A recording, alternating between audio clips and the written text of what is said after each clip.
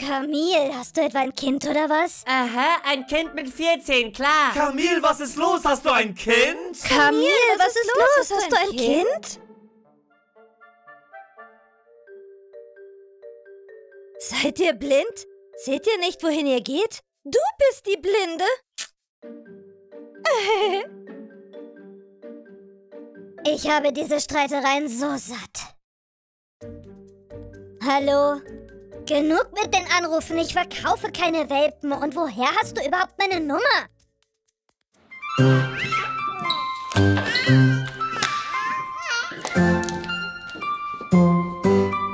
Hi, Mandy. Kamil, hast du etwa ein Kind? Was? Wann hast du das gemacht?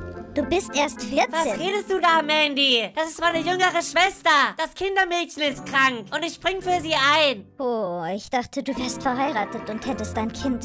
Aha, ein Kind mit 14, klar. Du bist echt schlau, ich bin weg. Warte, Kamil.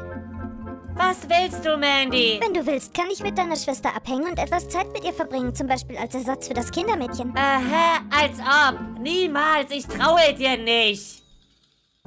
Was für ein Idiot. Was für ein Kindermädchen.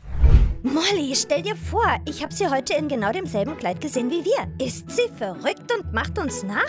Sie wird nie so cool sein wie wir. 100%ig. Zwillinge, wollt ihr wirklich damit anfangen? Steph, halt dich zurück. Wir fangen nicht ohne Amina an zu proben. Leute, das sind meine Zwillingsfreundinnen Polly, Molly und Steph. Mädels, sagt Hallo zu meinen Abonnenten. Hallo, Abonnenten. Alle fragen, wann das Campuskonzert stattfindet. Das Konzert steht bald vor der Tür. Es wird ein Neujahrskonzert, also abonniert den Kanal, um nichts zu verpassen. Okay, unsere Probe beginnt jetzt. Liebe Grüße und Küsse an alle. Tschüss für heute. Tschüss. Also Mädels, seid ihr bereit anzufangen? Ja. Nice, was machst du da? Hausaufgaben. Ich hab's nicht geschafft, sie zu Hause zu machen. Bist du dumm oder was? Warum soll ich dumm sein? Weil du zum coolsten Team gehörst, ja? Und wir machen keine Hausaufgaben. Merk dir das für immer.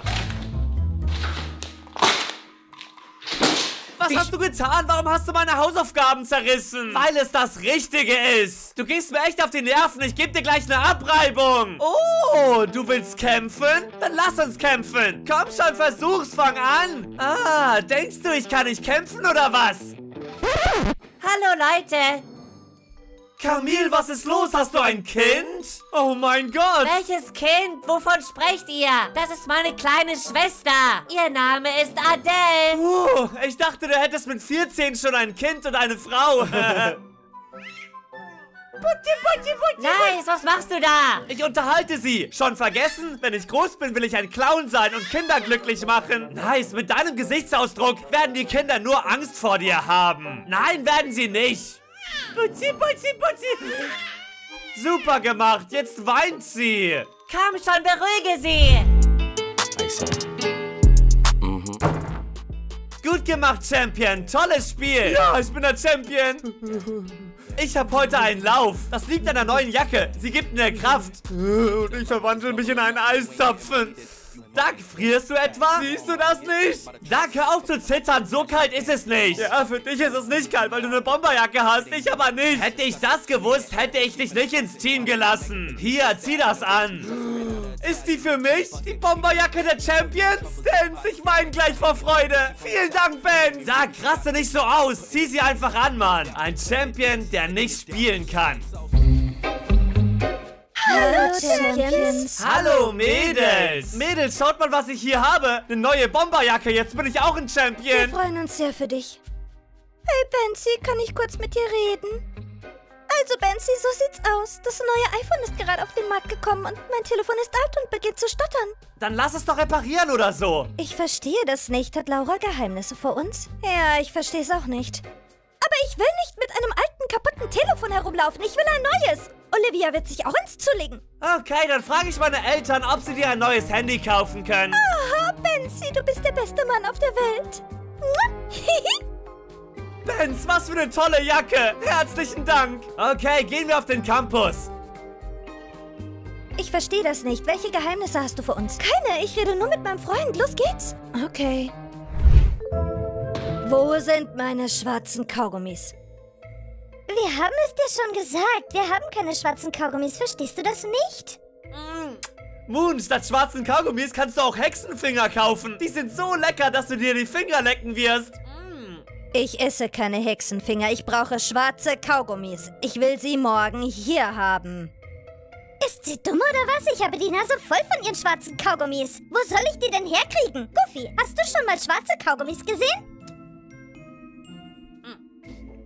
Hör lieber auf, den Finger zu essen. Es ist nicht mehr viel davon übrig. Wenn du jetzt nicht aufhörst, stecke ich dir den Finger irgendwo hin. Oh nein, Ponka, bitte nicht. Hier.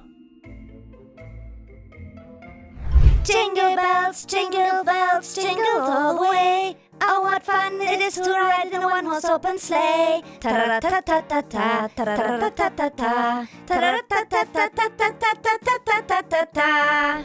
Hallo, Mädels. Kamil, hast du ein Kind? Nein, Mädchen, das ist unsere jüngere Schwester. Das Kindermädchen ist krank geworden und Kamil springt heute für sie ein. Ich hab's, Kamil, das Kindermädchen. Wie auch immer, Amina. Es sieht so aus, ich muss mit den Jungs zum Training. Kannst du auf Adele aufpassen? Nur ganz kurz. Hey, Kamil, ich habe tatsächlich eine Probe. Hallo, Adele, ich bin Polly. Und ich bin Molly. Und ich bin Steph. Oh, sie ist Steph, so... geh weg, erschreck sie nicht. Amina, aber wir können die Probe nicht absagen. Das Konzert steht vor der Tür und wir sind noch nicht bereit. Oh, Mädels, ich habe eine Idee. Wir bitten jemanden für ein paar Stunden auf meine kleine Schwester aufzupassen. Wahnsinn, dann müssen wir die Probe nicht absagen.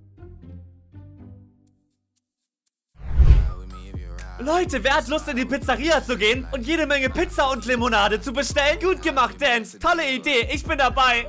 Ich habe auch nichts gegen ein Stück Pizza. Pepperoni mit Doppelkäse. Oh Mann, ich bin auf Diät. Wie auch immer, ich bin dabei. Und ich bezahle für alle, weil Benz mir heute eine neue Champion-Jacke geschenkt hat. Doug ist der beste Mann. Ich liebe leckeres Essen. Also, Mädels, wollen wir gehen? Los geht's. Leute, wir brauchen eure Hilfe. Dringend. Oh, ist das ein Baby? Oh, wie bezaubernd. Laura, es ist kein Baby, es ist ein Kind. Steph, sei nicht so ein Klugscheißer. Ein Baby ist ein Kind. Wie auch immer, Leute, wir haben eine Probe und ihr müsst für ein paar Stunden auf Adele aufpassen. Bitte. Was für ein süßes Kind. Benz, ich habe meine Meinung geändert. Ich will keine 10 Kinder, ich will 15. 15? Ja, genauso süß wie dieses hier. Laura, wo sollen wir die alle unterbringen? Wir müssen sie nirgendwo unterbringen, Dummkopf. Sie werden unsere Kinder sein. Wir würden gerne aufpassen, aber wir wollten gerade zum... Wir können. Sie ist so süß. Danke. Mädels, gehen wir also nicht in die Pizzeria? Los geht's. Und wer passt dann auf das Baby auf? Doug. Ich? Aber ich weiß nicht wie. Du wirst es lernen. Bis später. Hallo, ich bin Doug. Ich bin ein Basketballer. Ach, nicht weinen. Guck mal, ich habe einen Ball. Willst du spielen?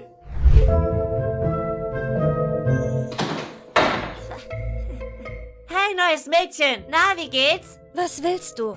Ach, nix, ich wollte nur den Stundenplan angucken. Verschwinde von hier. Hallo, Findelkind. Ich bin kein Findelkind. Nenn mich nicht so. Jetzt kennt jeder auf dem Campus die Wahrheit über dich. Du hast gelogen und du wirst dafür bezahlen. Und du beweist allen, dass ich gelogen habe. Das wirst du nicht können. Ich würde dir am liebsten ins Gesicht spucken, aber ich will meinen Speichel nicht verschwenden. Mach schon, Findelkind.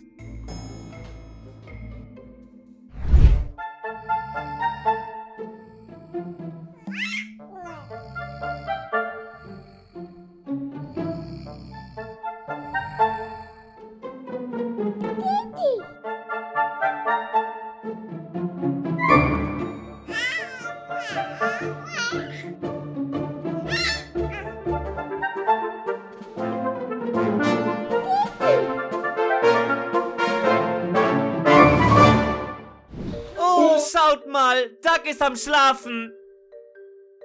Leute, das Baby ist nicht im Kinderwagen. Doug! Wo ist das Baby? Im Kinderwagen. Du Dummkopf, es ist nicht drin. Hast du das Baby verloren? Nein, es war im Kinderwagen, ehrlich. Duck, du Idiot! Jetzt haben wir deinetwegen ein Problem. Duck, du bist so ein Dummkopf. Steh auf, lass uns nach dem Baby suchen. Mann, ich bin so dumm. Warum bin ich eingeschlafen? Ey, ihr, habt ihr das Baby gesehen? Hier war kein Baby. Wollt ihr essbare Hexenfinger kaufen? Die sind so lecker, dass ihr euch die Finger lecken werdet. Steckt deine Finger wieder in die Tasche, okay? Ponka, niemand kauft diese Finger bei uns. Bestellt sie nicht mehr, ja? Mandy, hast du einen kleinen Menschen gesehen? Etwa so? Ist es ein Baby? Ja, das Baby. Habt ihr das Baby verloren? Ja, das haben wir. Hast du sie gesehen oder nicht? Nein, habe ich nicht. Ihr Idioten. Eigentlich war es Duck, der es verloren hat. Wer hat Ihnen das Kind überhaupt anvertraut? Wir müssen Amina anrufen.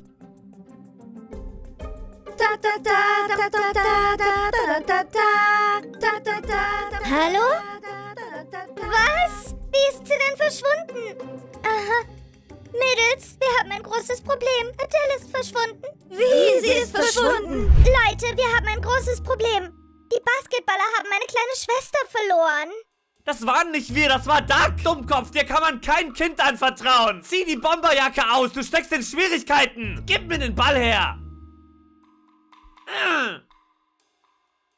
Ich hoffe, sie ist noch auf dem Campus. Okay, wir müssen uns aufteilen und sie so schnell wie möglich finden. Basketballer, ihr geht auf den Basketballplatz. Okay. Wenn ich sie finde, gibst du mir meine Jacke und meinen Ball zurück. Beruhig dich, Mann. Wir werden im Café nachsehen. Ich habe die essbaren Hexenfinger dagelassen. Die sind so lecker, dass sie sie wahrscheinlich gerochen hat und ins Café gegangen ist. Hast du die Hexenfinger von der Theke gestohlen? Nur ein paar. Darüber reden wir später. Und wir werden alle Umkleidekabinen überprüfen. Ja, wir kennen dort jedes Versteck. Ich, Nice und Kamil werden alle Lagerräume überprüfen. Ja, und den Dachboden. Nur für den Fall. Nice, bist du dumm? Wir haben keinen Dachboden auf dem Campus. Ich gehe nirgendwo hin. Ich habe das Baby nicht verloren. Wir werden die Klassenzimmer überprüfen. Mädels, ich bin bei euch. Armes kleines Ding, verloren. Sie ist jetzt bestimmt allein und verängstigt. Leute, wo ist Moon? Ihr braucht nicht mehr zu suchen. Ich habe das Kind gefunden. Hurra! Adele ist gefunden! Like das Video und abonniert den Kanal. Drückt die Glocke und wartet auf unsere neuen Episoden. Und dann alle... Tschüss! Say no, I'm not like you, I don't think that you get it. You should go and get out, I'll make you regret it. Someone like you should worry about. Das ist ein Geschenk für unsere kleine Tochter. Kleine Tochter? Was? Wer seid ihr? Du kannst nicht Teil unseres Teams sein. Verschwinde, sonst spuck ich dich gleich an. Hey, was soll das? Du darfst nicht spucken. Vielleicht sind sie wirklich Geister. Geister? Ich kenne euch nicht. Meine Eltern sind bei einem Autounfall gestorben. Wir hatten nie einen Autounfall. Wer hat dir das erzählt? Das ist eine Falle. Sie sind nicht die echten Eltern von Moon. Psst.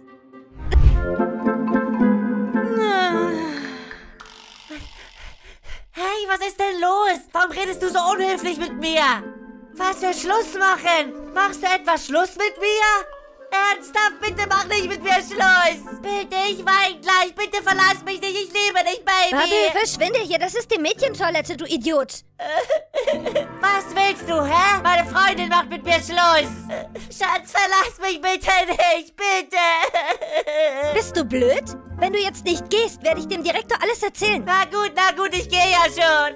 Bitte, verlass mich nicht, okay? Bitte. Du bist total verrückt.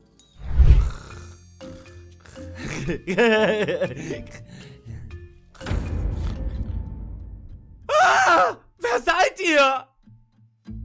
Eindringlinge? Alles gut, wir sind keine Eindringlinge. Wir sind wegen unserer kleinen Tochter gekommen. Eure Tochter? Wer ist eure Tochter? Unsere kleine Tochter heißt Moon. Sie geht hier auf den Campus. Moon hat gesagt, ihre Eltern seien bei einem Autounfall gestorben. Seid ihr Geister? Ah!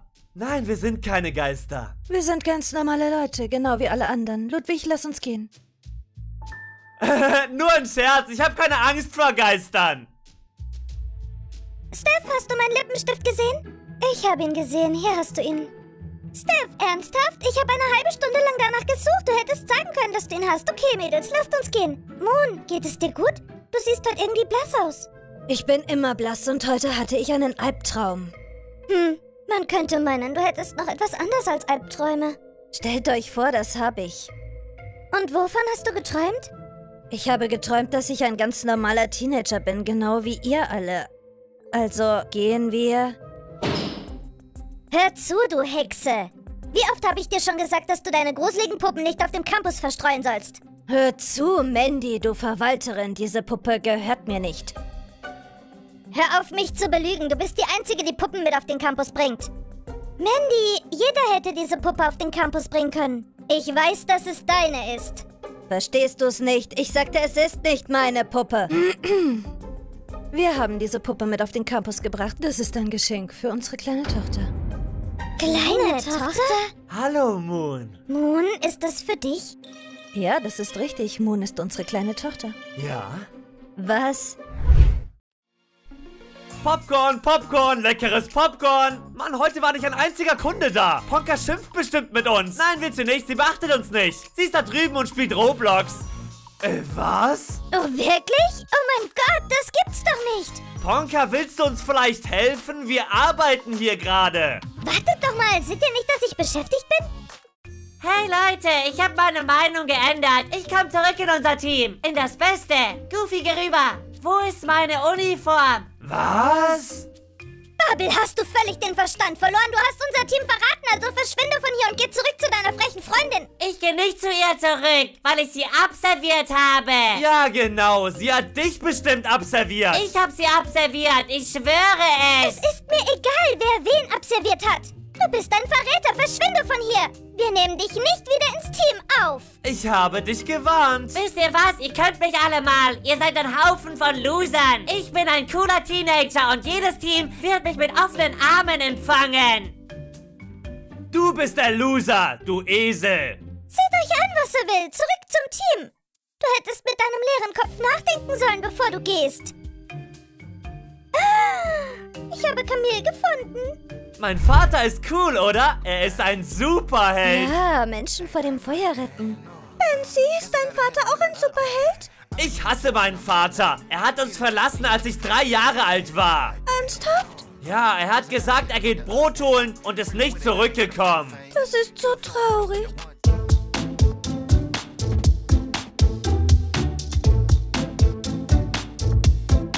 Hey, Basketballer! Habt ihr ein seltsames Paar gesehen? Was meinst du mit einem seltsamen Paar? Heute kam ein seltsames Paar auf den Campus. Sie haben gesagt, sie seien Moons Eltern und deswegen suche ich jetzt nach ihnen. Chuck, was redest du da? Moon hat keine Eltern. Sie sind gestorben. Das sieht so aus, als ob sie leben. Denn ich habe sie heute mit meinen eigenen Augen gesehen. Ein Mann in Schwarz und eine Frau in Schwarz. Vielleicht sind sie wirklich Geister.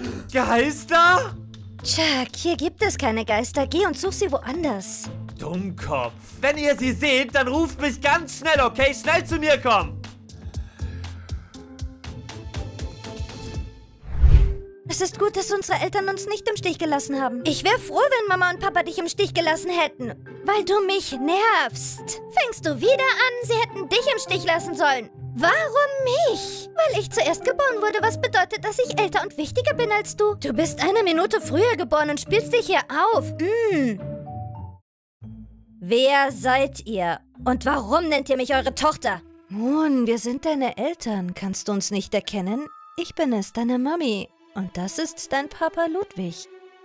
Heute ist eigentlich kein Elterntag. Eltern dürfen nur dienstags auf den Campus kommen. Was soll die billige Nummer? Ich kenne euch nicht. Mandy, du kannst sie hier rausschmeißen. Wenn du sie loswerden willst, tu es selbst und nimm dein Geschenk mit. Steph, verstehst du, was hier los ist? Nee. Süße, willst du deine Mami nicht umarmen? Haut ab!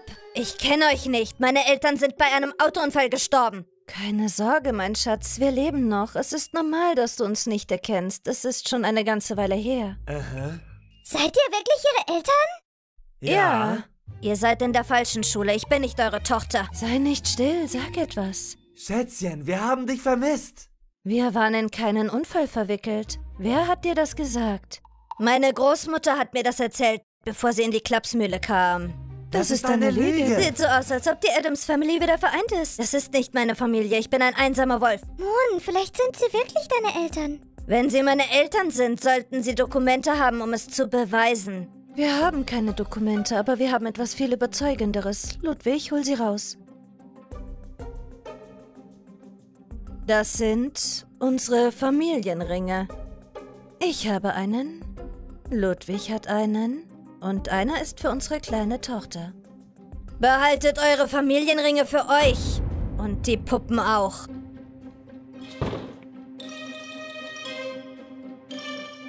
Moon, Schatz, wo gehst du hin? Was ist in sie gefahren? Lass uns hier nachgehen.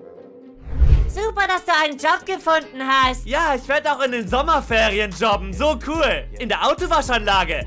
Was? Ja, die zahlen da echt gutes Trinkgeld. Wenn man ein Auto gut wäscht, kann man damit $100 verdienen. Hey Leute, wie geht's denn so? Babbel, nimm deine Hand von mir. Was willst du, Mann? Nichts Besonderes, ich wollte euch nur was fragen. Der ganze Campus redet über Moons Eltern. Wusstet ihr, dass sie nicht tot sind? Was geht dich das denn an? Ich bin einfach neugierig und wollte mit euch darüber reden. Genug geredet, jetzt weg mit dir. Leute, lasst uns zusammen abhängen. Nehmt mich in euer Team auf. Ich bringe euch Wasser und werfe euch die Bälle beim Training zu. Tut mir leid, Bubble. Du kannst nicht Teil unseres Teams sein. Verschwinde, sonst spuck ich dich gleich an. Hey, was soll das? Du darfst nicht spucken. Moon,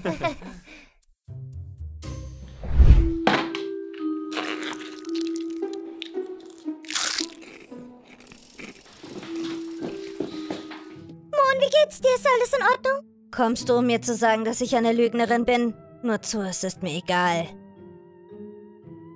Moon, du brauchst dir keine Sorgen zu machen. Wir glauben dir. Danke, aber das macht es für mich nicht einfacher. Ich denke, wir sollten das klären, denn hier ist eindeutig was falsch. Lasst uns diesen Eltern folgen. Leise, sie kommen.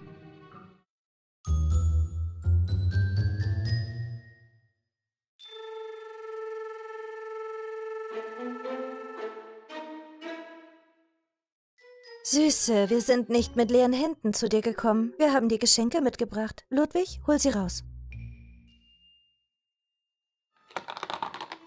Süße, das sind schwarze Kaugummis, wie du sie als Kind geliebt hast. Wir wollen wirklich alles in Ordnung bringen und unsere Beziehung zu dir wiederherstellen. Geht weg von mir und nehmt euer schwarzes Kaugummi. Was wollen Sie von Moon? Sie sagt, sie will sie nicht sehen. Süße, wir wollen, dass du uns vergibst und uns liebst. Ludwig, schau dir den Rucksack an, den wir für dich für die Schule gekauft haben. Ein süßer kleiner Sack, nicht wahr? Okay, wenn ihr sagt, dass Moon eure Tochter ist, habt ihr dann wenigstens ein paar gemeinsame Familienfotos? Ja, jeder hat Familienfotos. Natürlich, das haben wir. Ludwig, hol sie raus. Bitte sehr, unser Familienfoto. Das bin ich, das ist Ludwig und das ist unsere kleine Tochter Moon. Das ist Ludwig mit Moon und das bin ich mit ihr. Wow, das ist wirklich eine kleine Moon auf dem Foto. Reicht das nicht aus, um zu beweisen, dass Moon unsere Tochter ist? Ludwig, ich fange gleich an zu weinen. Alles gut. Schatz, ich glaube, wir sollten gehen. Ja, mein Schatz. Schade, dass unsere kleine Tochter uns nicht glaubt. Ludwig, lass uns gehen. Warte! Mama, Papa, ich wusste immer, dass ihr lebt.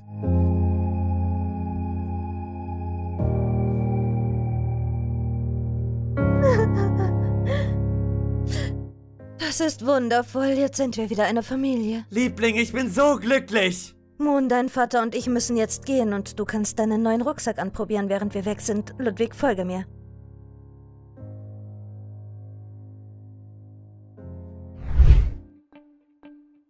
Warum hat das so lange gedauert? Wo zur Hölle seid ihr gewesen? Wir mussten deine Moon lange Zeit davon überzeugen, dass wir ihre Eltern sind.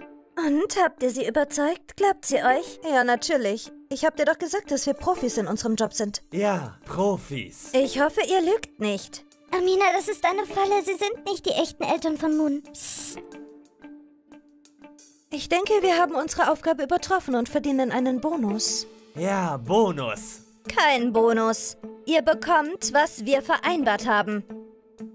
Oh, sehr gut. Und sorgt dafür, dass ich euch hier nie wiedersehe. Wir sind auch nicht besonders glücklich, hier zu sein. Wow, das ist ja ein Ding. Leute, liked das Video, abonniert unseren Kanal, klickt auf die Glocke und wartet auf unsere neuen Episoden. Und wir müssen zum Moon gehen. Tschüss zusammen. Say no, I'm not like you, I don't think that you get it. You should go and get out, I'll make you regret it. Someone like you should worry about, maybe. Wie kommt man auf den Campus? Bist du wirklich in Kamil verliebt? Jetzt kommt die heftigste Frage. Hast du im echten Leben Kinder? Hier hinter der Schule, kapiert? Wir regeln das von Angesicht zu Angesicht. In wen ist Amina verliebt? Mandy küsste... Wen? Bitte nimm mich zurück ins Team. Ich werde mich nie wieder so benehmen, ja? Verstehst du es nicht, Bubble? Wir nehmen keine Verräter zurück. Verräter! Bitte nimm mich bitte zurück. Also, Ponka, was machen wir mit dem da? Ich hab Mitleid. Okay, Jammerlappen. Wir nehmen dich wieder ins Team auf. Aber nur unter einer Bedingung. Wenn die Abonnenten in den Kommentaren für dich stimmen. Oh, danke Leute, ihr seid die Besten. Ich werde euch nicht enttäuschen, ehrlich. Verlierer, heute beantworten wir die Fragen unserer Abonnenten. Seid ihr dabei? Hoffentlich nicht. Was denkst du, Ponka? Sind wir dabei? Wir sind dabei. Wir schließen.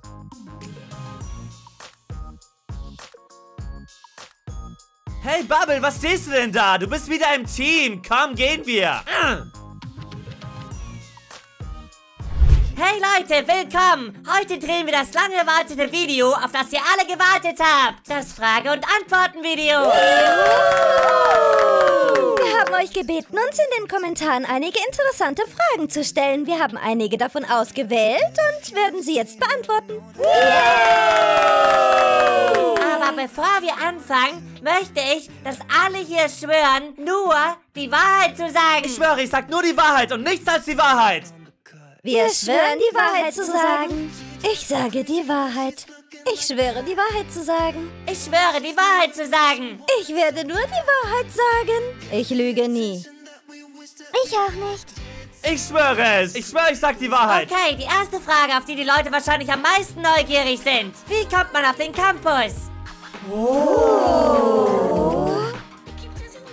Also, Eigentlich ist die Hauptsache, ihr seid so motiviert wie möglich, sehr talentiert und schreibt uns in den Kommentaren oder im Telegram-Kanal KiKiDo Campus. Wir lesen alle Kommentare. Oder schreibt in Kamils DMs oder schickt Videos von euch, wie talentiert ihr seid. Vielleicht ein ungewöhnlicher Tanz oder Gesang. Wenn ihr wirklich cool seid, werden wir euch kontaktieren und ihr werdet bei uns sein.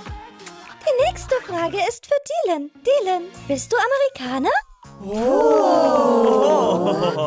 Wartet, ich muss mein Geografiewissen auspacken. Ist Miami in den USA? Ja. Die nächste Frage ist für Laura. Und das ist eine sehr schwere Frage. Bist du bereit, Laura? Alle Jungs sind neugierig darauf. Ja? Wen liebst du? Schau mal, da drüben. Ich liebe den ganzen Campus. Tolle Antwort. Von den Jungs. Die Frage lautet einfach, wen liebst du? Ich liebe den Campus, weil er meine zweite Familie ist. Antwort, Antwort, Antwort, Wen ich von Antwort. den Jungs liebe, das erfahrt ihr in der nächsten Folge.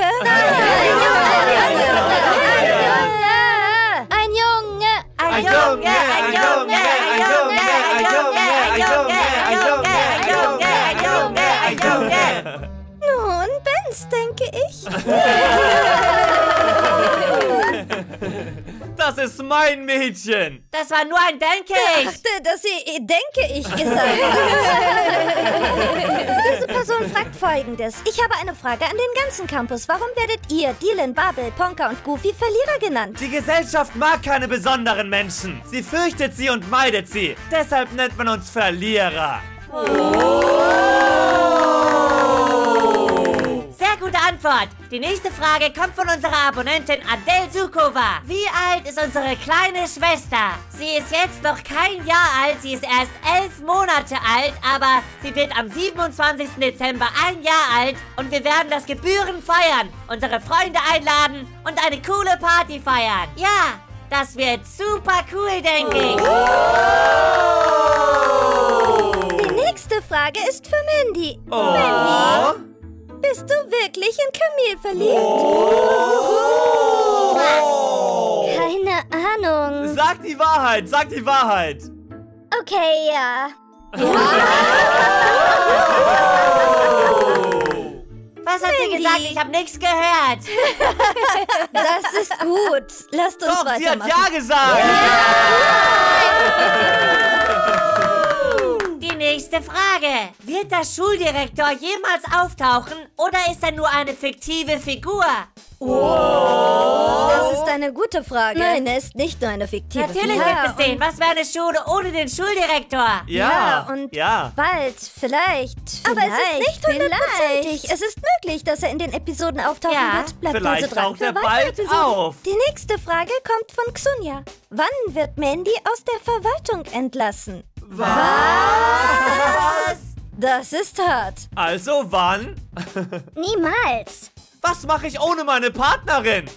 Ich bin nicht deine Partnerin, Chuck. Ich bin die Verwalterin und du bist der Wachmann. Sie ist auf einem anderen Level. Wisst ihr was? Ich stimme zu. Lasst sie uns feuern, okay? Eine Frage von Lisa. In der Serie streitet ihr euch oft. Aber seid ihr in echt Freunde? Nein, nicht Der ganze Campus ist eine große Familie. Wirklich eine große Familie. Bubble und ich sind eigentlich beste Freunde. Bubble? Es ist schade, dass so viele Dinge hinter den Kulissen bleiben. Aber wir haben unsere Vlogs. Schaut sie euch an, die sind auch cool. Lasst uns mit der nächsten Frage weitermachen. Sie ist für Puzzle. Jetzt wird's interessant. Wen liebt Puzzle?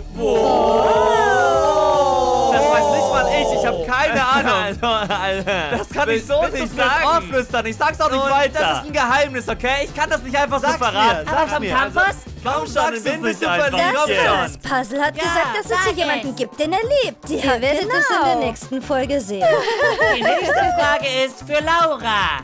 Das ist eine sehr interessante Frage. Hast du im echten Leben Kinder? Warte, es geht noch weiter. Warum liebst du überhaupt Bands? In 2 Tagen, richtig? Ich glaub schon. Ah, nein, ich habe keine Kinder. Was für Kinder? Oh, lass das. Du hast 30 Kinder. Du willst es nicht sagen, oder? Du hast 30 Kinder. Und was hältst du davon, Alter? Nein, er hält nichts Die davon. Kinder sind nur in meinen Plänen und diese Pläne werden jetzt sicher noch nicht umgesetzt. hat mehrere so in Kinder. 2 Tagen, richtig? Nein, wahrscheinlich in 5 Jahren, nicht weniger. Und die andere Frage noch. Und warum ich Bands liebe? Ihr werdet es in der nächsten Folge sehen. Ich weiß es nicht. Okay, eine Frage von einem Abonnenten. Olivia, triffst du dich im echten Leben mit jemandem und hast du Kinder? Von Nice.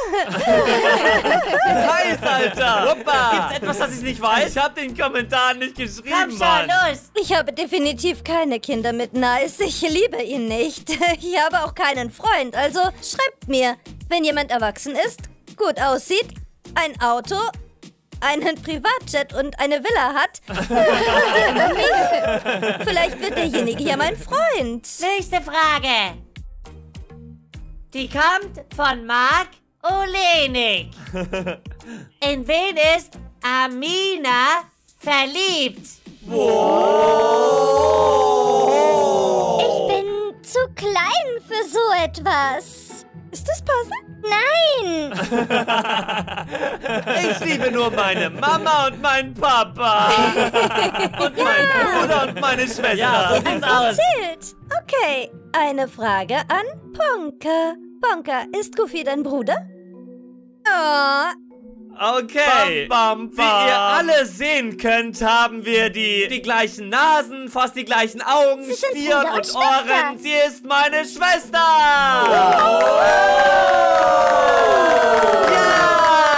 Sie haben die Wahrheit gesagt. Das ist die die Wahrheit. Sie sind Bruder und Schwester. Ich habe da ein paar Gerüchte gehört. Ja, keine Gerüchte. Lasst uns die nächste Frage stellen.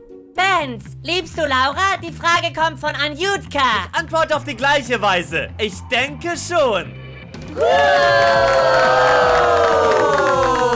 Super, sehr stark. Wann habt ihr angefangen, auf YouTube zu posten und wer hatte die Idee zu KiKiDo? Wir haben unseren YouTube-Kanal 2015 gestartet, als ich 5 und Amina, glaube ich, 2 Jahre alt war. Und wann wir wann wir den KiKiDo Campus Kanal gegründet haben. Das war... Ich glaube vor 3 Jahren, oder? Ja, vor 3 Jahren, oder? Ja, genau. Ja, vor etwa 3 Jahren. Und die erste, die die Idee hatte, war meine Mutter, oder? Wenn ich mich nicht irre. Wisst ihr das? Wir wissen Woher es auf sollen wir jeden das Fall. wissen, Alter? Ja, oder? Bestimmt. Ich glaube schon. Ich bin nicht deine Mutti. Wie auch immer, wir kennen nicht die Antwort. Lasst uns weitermachen. Ja, genau, Leute, weitermachen. wer hier der Boss ist, schreibt es in die Kommentare. Hat Kamil überhaupt recht mit dem, was er gesagt hat? Ich weiß es auch nicht. Müssen wir Kommen wir nachprüfen. zur nächsten Frage. Okay, die nächste Frage. Hase, würdest du wieder ins Basketballteam eintreten wollen?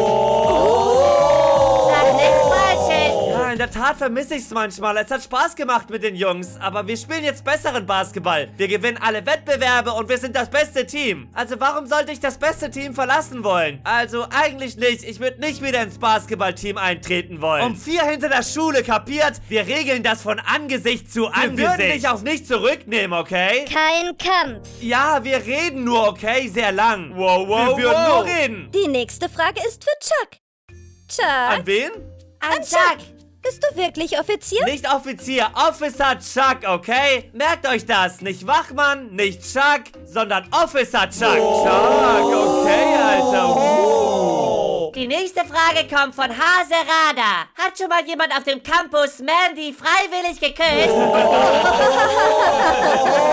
Ich habe übrigens ein Gerücht gehört.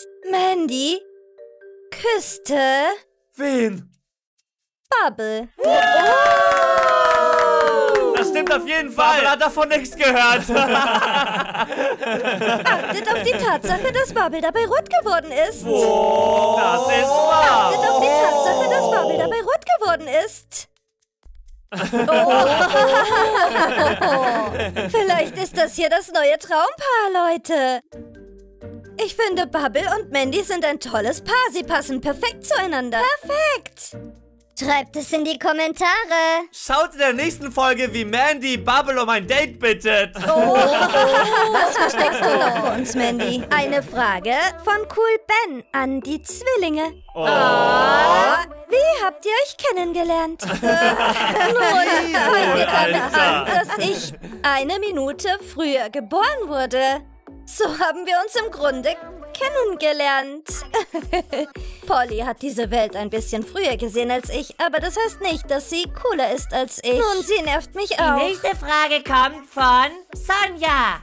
Eine Frage an den ganzen Campus. Was sind eure Sternzeichen? Oh, ich weiß es gar nicht. Ich bin Krebs. Ich bin Steinbock. Ich bin Jungfrau. Ich bin Waage. Ich bin Jungfrau. Ich bin Skorpion. Ich bin Schütze. Ich bin Widder. Ich bin Schütze. Ich auch. Ich bin Steinbock. Ich bin Zwilling. Ich bin Löwe. Ich bin Löwe. Ich auch. Schütze. Steinbock. Zwilling. Skorpion. Oh, Mann. Ich bin Zwilling. Die nächste Frage kommt von Stepan. Wird es mehr Infos über Nice geben? Okay, komm, ich stell dir ein paar Fragen. Okay, machen wir. Okay. Okay, wie viel kostet deine Tasche, die du schon seit 2 Jahren trägst? Sag mal. 30 Euro. 30 Wie Euro. viel kostet es, deine Haare zu färben? Ungefähr 100 pro Monat, glaube ich. 100. 100 was? Rupien? Natürlich Euro. Okay, T-Shirt. 20 Euro. Aha. Hose.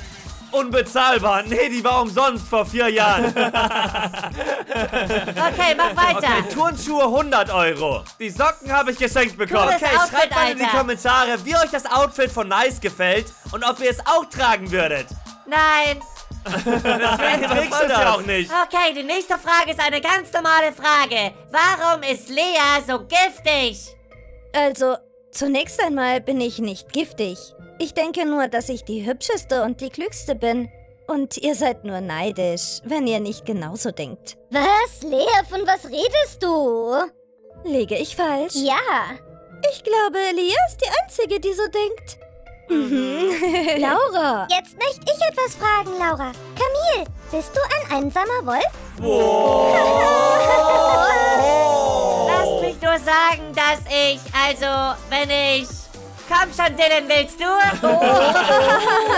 Magst du jemanden? Magst du jemanden? Das ist eine echt schwierige Frage, muss ich sagen. Magst du Wenn du mich jemanden? fragst, ob ich jemanden so richtig liebe, dann kann ich das nicht beantworten. Auf jeden Fall Kamil nicht. sagt, Nein, dass es nein, kann ein ich nicht. Das ist ein Geheimnis Geheimnis. sei. Also lasst uns nicht weiter herumschnüffeln und die nächste Frage vorlesen. Ich bin sicher, er mag jemanden. Die nächste Frage ist von Uljana an Mandy. Mandy, willst du in Aminas Team sein? Ich weiß nicht. Ich habe kein Problem damit, eine Verwalterin zu sein. Ich habe mein eigenes Team. Ja, ich habe meine eigene Gang. Nämlich keine. Zunächst einmal würde ich sie gar nicht akzeptieren. Amina, ich würde da eh nicht mitmachen wollen. Dann lass es. Ich habe, Chuck. Und damit sind wir bei der nächsten Frage angelangt. Die nächste Frage ist eine sehr interessante. Warum tragen die Mädchen auf dem Campus immer kurze Röcke? Also mir macht das gar nichts aus. Mir auch nicht. Das liegt daran, dass kurze Röcke trendy sind. Und wir sind immer im Trend. Bestie.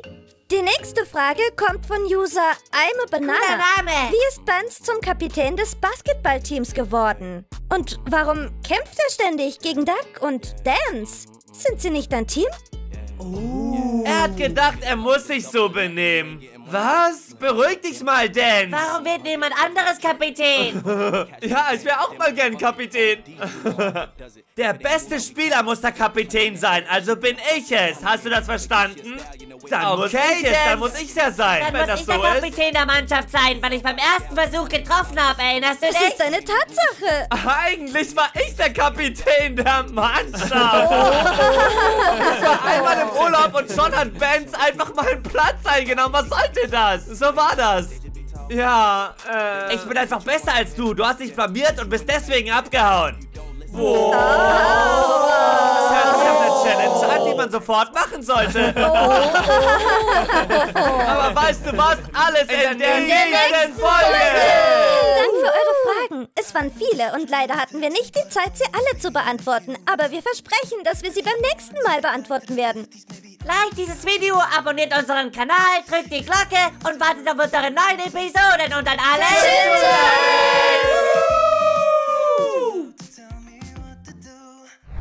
Say no.